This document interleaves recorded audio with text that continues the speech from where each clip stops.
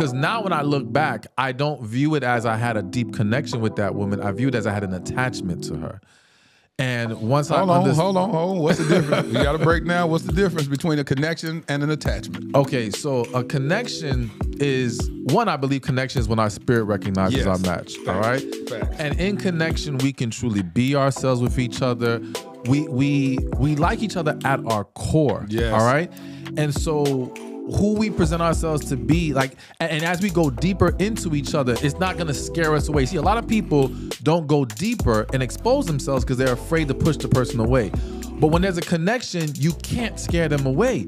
No matter how deep you go, no matter how crazy it sounds, they're willing to embrace those things. That's good. Whereas attachment is very surface driven, all right? And it's usually, and it can be based on various things. You can be attached because you're infatuated based off of looks. Yep. You can be attached because you spent so much time on this person, They you don't grew want to